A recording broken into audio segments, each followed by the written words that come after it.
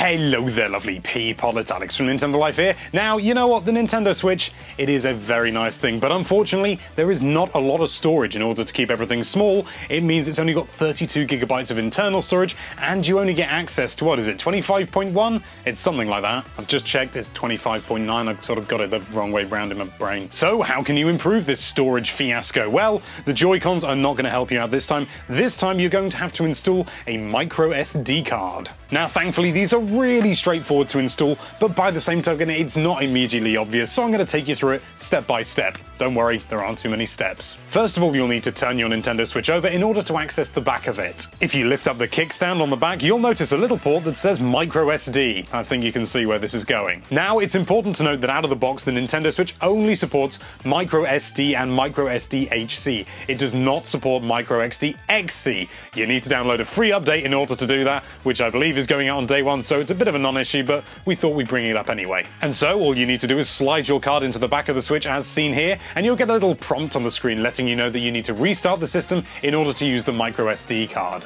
Do as the console bids, and that's it, you're all done. It's really nice and straightforward, and it means that you can get so many more gigabytes on your lovely old Switch, and me personally, I opted for a 128 gigabyte card, but that's just to sort of keep me going over time. I'm going to be downloading a lot of games, and so eventually I think I'm going to upgrade to a 256 gigabyte micro SD card, but they're rather expensive, so I'm waiting for them to drop down in price a bit, or maybe a sale. The largest micro SD card you can buy at the time of recording, though, is only 256 gigabytes. 2 terabytes, maybe in the future, but right now you simply can't buy them. But who knows, maybe in the future everyone will be running around with 2 terabyte micro SD cards in their Switches and nobody's going to bat an eyelid. That is a future I want to be part of. I hope you found this useful, and thank you so much for watching. If you like this video, then why don't you slide that subscribe button up inside your Switch, but not in that way, and be sure to check out NintendoLife.com for all sorts of lovely Nintendo related content.